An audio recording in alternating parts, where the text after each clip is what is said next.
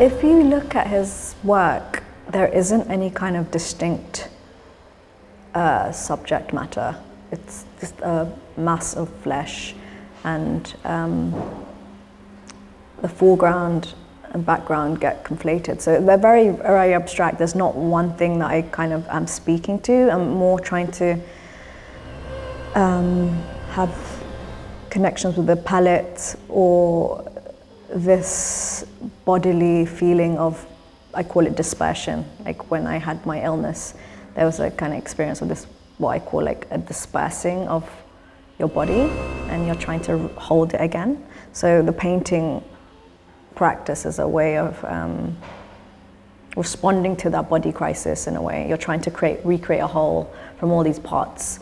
So the response would be, I was looking a lot at studio shots from his Instagram even. And when I visited his studio, just looking at how the floor was in relation, how he works. So it looked very much like a surgical theatre, because they have these bright lights in this mall, these strip lighting, and this white foam floor. So it was quite clean when we went.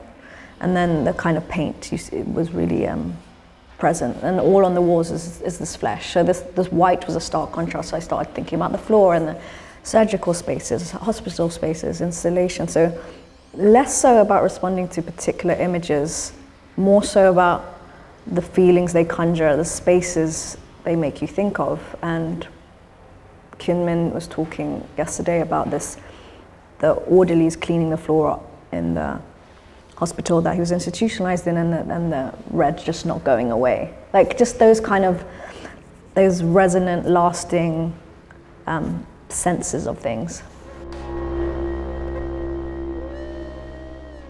Each medium has a different pleasure and a different pain or a different struggle. So, for example, if I'm working in performance, it's not about me. I have to open myself up to a lot of chance encounter changes, like the control just goes away because I have to trust in my choreographer, my sound person. And I think the best way to respond to that is there isn't one preferred medium, it's just that each project I get or conversation I have that I want to respond to, which involves sight or something personal, would dictate what medium I need to kind of respond with. So I can't really pick. Sometimes they exist all of them together in one space, like with the sound and the painting upstairs.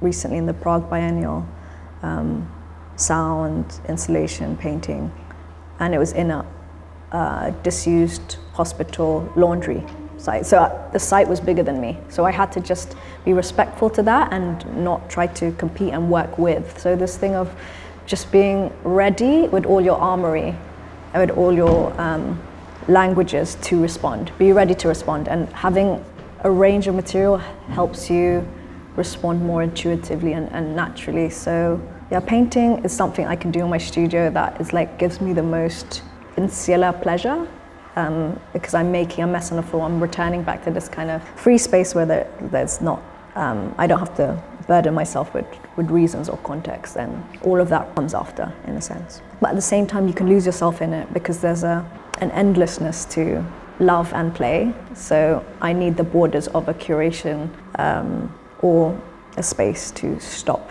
that, because it can get painful after a certain point.